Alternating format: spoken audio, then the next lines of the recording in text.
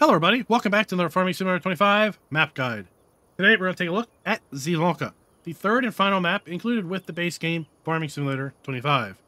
But before that, this video is brought to you by Desert Ox Farms and Good Old Boy Gamer. Thank you for being farm barons. So Zielonka was the premium expansion map for Farming Simulator 22, and those who picked up the premium expansion, welcome back. I hope you enjoy what Giants has done with the place. Those of you who have not picked up the premium expansion, well, welcome to Zielonka. You're going to find that this map has nice, subtle rolling fields that are going to be easily combined into larger fields if that's kind of your thing.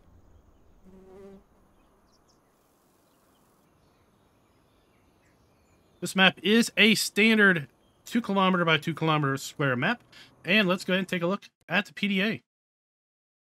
So as you can see, typical to Eastern European maps, let's say Polish style maps, you're going to have long rectangular fields, and a lot of these fields are going to be easily merged together because the little roads between them are simply going to be dirt roads that you can easily just kind of plow up.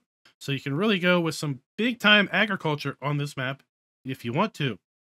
Of course, we do have all 25 standard crops available to us in Farm Sim 25 available on this map. And if we take a look and see our lands, our farmland, we start out by owning farmland ID 45. That is the main starting farm. If you happen to load this map up and select that you do not want to own the main farm at the start, well, you're going to be able to buy this for $145,680. In addition to farmland 45, we also own farmland ID 46, which can be bought for $75,888. Now, there are two additional farms on this map. We have a farm to the north, farmland ID 7, for $893,000, and we have a farm to the south at farmland ID 90 that can be bought for $803,000. Now, all three farms do have chicken coops, so if you buy any of those farms, you will start out with some chicken coops. This map has two new productions added to it in a biogas plant and a cement factory. Being that this is one of the maps included with Farm Sim 25, it's no doubt that we have the base game Farm Sim 25 growth calendar available on this map. As I mentioned, we do start out with a chicken coop on all farms. So our starting farm has a shed with open pasture chicken coop. We do have contracts available on this map. And as far as available productions, we have 9 available productions plus the piano manufacturer, which again, I don't classify as a production because we don't actually get a deliverable product. We have the bakery that is going to be able to produce bread and cakes from both regular flour and rice flour. We have a BGA that is going to accept manure, silage, slurry, and sugar beet cut and produce energy, methane, and digestate. We have a carpentry. We have our cement factory. We also have a potato processor. We have our preserved food factory, our sawmill, our soup factory, and our spinnery.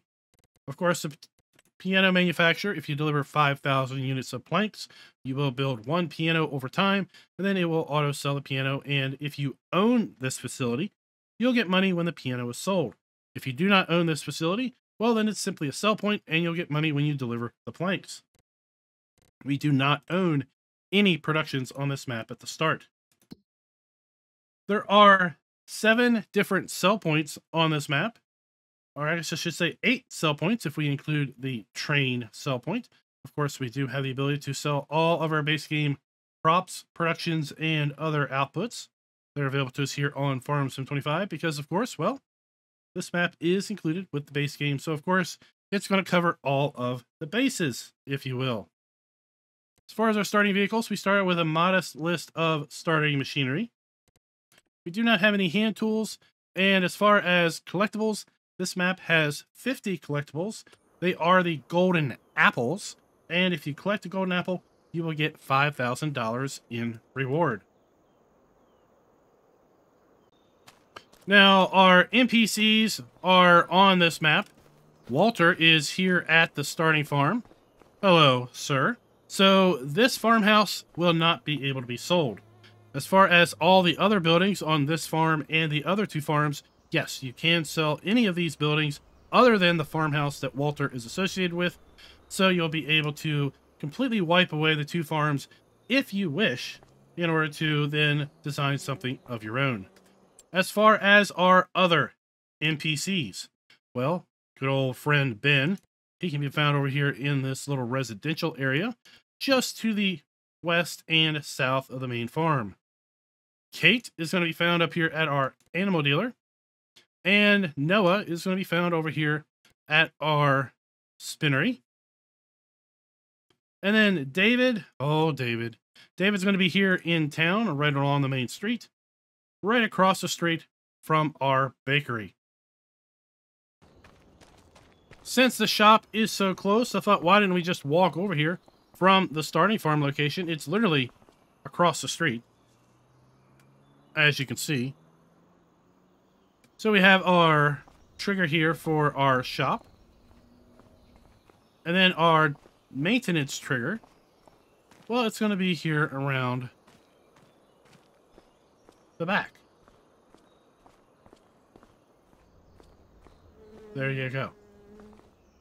And then Ben, well, he's going to be over in that general direction.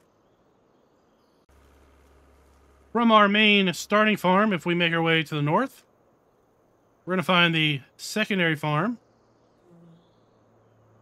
This farm is going to have a silo, as well as, like I said, a chicken coop. We have a farmhouse, and we also then have a small shed for storing of small vehicles and implements. Directly to the east of that starting farm, sadly, we still have a defunct windmill. I really do wish that this was functional and was an actual working grain mill, because we don't have a functional working grain mill on the map. Instead, the grain mill on the map, which is located right here, is simply a ginormous sell point. I just feel like maybe it's an opportunity lost. South of the main farm, well, we have our secondary farm, which is located right here. Our third farm, I guess I should say, to the south. And this farm, again, has a chicken coop. We have a silo system, we have a farmhouse, and we have a small shed. And all of these can be sold, like I mentioned earlier, so you start with a completely blank slate. Just to the north of that farm, we have the biomass heating plant, which is going to be a sell point for logs and wood chips.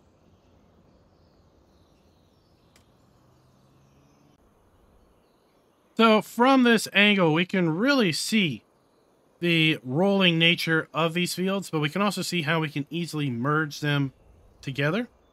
This map might not be the best map for placing of buildings on fields, unless you go in and really do some nice leveling going on here. But it is going to be able to easily merge a lot of these fields together if that's the type of thing you like to do. From the main farm, if we head south, again, we have our biomass heating plant, and we have the southern farm. If we now make our way a little bit towards the east, we're going to find our potato processing center. This is going to be one of our productions on the map. So we have our dump point, we have our spawn point for our potatoes.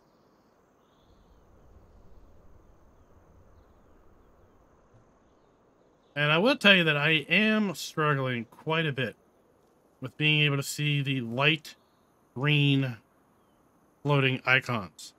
They just do not stand out to me at all. So there we have our wrench. The blue floating icons were significantly better in Farm Sim 22. Just to the north and west a little bit of the potato processor, we have the grain mill. And again, even when this map released in FS22 as a DLC map, I felt that this was an opportunity lost because we don't have a functional grain mill production. Instead, we have this massive building, and it's simply a sell point. And that's why I wish the windmill that we see up to the north there was actually maybe a production grain mill. Further to the east and right along the map border, we're going to come across our stone crusher. Right there. And I am still working with respect to trying to get used to the flight mode with FS25. Because when you currently enable flight mode, it also enables super speed. are a speedy player. And as a result, I end up going a lot faster than I want. And as a result, you get kind of really jerky motions. And it really, really does annoy me. I put in a bug report on that. Hopefully it will get resolved, because just because I want to enable flight mode doesn't mean I want to fly around like a crazy fool. Now, to the north of the Stone Crusher, we're going to find our silo to transfer product to and from the train. So we have our train dump and fill point. And then we have our dump and fill point over here for our silo. And we also then have a area here to sell some products. So this is both a sell point and a train rental area. We do have multiple lime stations on this map. And further to the north, we do have a bit of small forestry area up here. I wouldn't say that it is deeply treed or deeply planted with easily cut trees for a tree harvester, but we do have some trees over here on the far east in its forestry section. Here we have our sawmill, our production sawmill.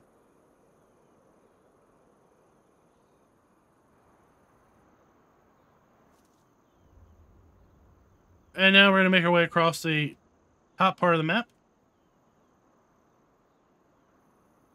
There we have our windmill that I talked about, our northern farm.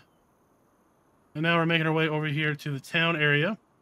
And this is where we're going to come across our canning factory, or our preserved foods factory.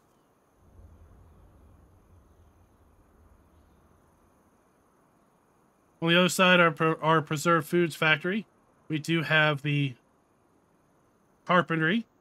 And new for FS25, we have a biogas plant just behind the carpentry facility. Also new for Farm Sim 25 is going to be the cement factory, which is located right here. Now, this cement factory, as far as I can tell, does not include a spawn point to spawn stones. So, like on Riverbend Springs, we had the dredge right beside the cement factory that was spawning stones into a heap. I don't believe that we have that here with respect to this cement factory. And of course, the cement factory is going to require a nice, steady supply of stones to keep this plant up and running. So I do think you're going to need to put your own stone spawner down, if you will, or double down and go crazy with collecting stones off of fields. But I think the stone spawner is probably going to be the course of action that most people take. Across the street from our cement factory, we have the renovated and redesigned animal dealer. And it's been redesigned because we now have animal pens in place with some animated animals. We also have buy points for slurry and manure over here. We have our bale sell point. We have our animal dealer pickup point. And, well, Kate, she's right there at the front door, waiting to help you if you have any questions. We have our bakery located right here. We have our dump point along the street. We have our spawn point around the back. And our interactive point at the front door. David is right across the street. Just down the street, we have a grocery sell point. And right across from that, we have the piano manufacturer. Further down the main drag, well, we're going to find that we have a nice park over here to our right. And what's interesting about this map is these two trees here on this little island. As we collect the apples, they will appear here on these trees. And just because I'm super nice, I want to show you that your first apple is going to be located right here on this chest table. Like I said, they're golden apples. You're going to find them literally all over the place, mostly in people's yards. So just as a little hint there.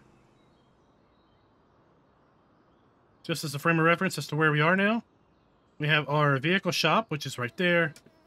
We have our main starting farm, and then we have the grain mill. This map includes really nice architecture, and I'm really happy now that it has come out of DRM lock and is now available for use by modders, because I think we have a ton of really, really nice buildings that are going to be able to be incorporated into other maps. Here we have the fueling station. We have a farmer's market sell point, and then it also includes the lime station. We have a soup factory. So we have our dump point over here to the left, our pallet point, our interactive trigger, and this sign lights up really cool at night, as does the water tower. And then we have a sell point in the dairy. So this is not a production point. This is simply a sell point. So there you go.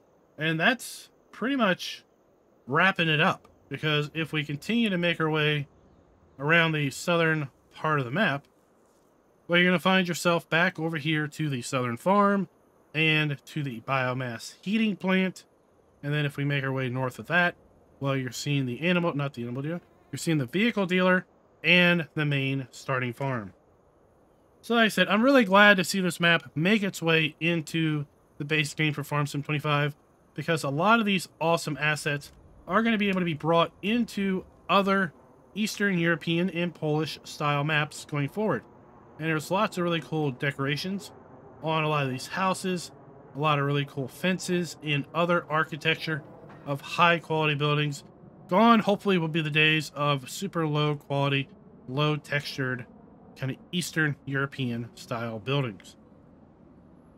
I'm sure that we will see Silver Run Forest make its way into Farm Sim 25 as a mod map in the coming days to weeks. So please just hold out patience and hope, and I'm sure that we will eventually see that.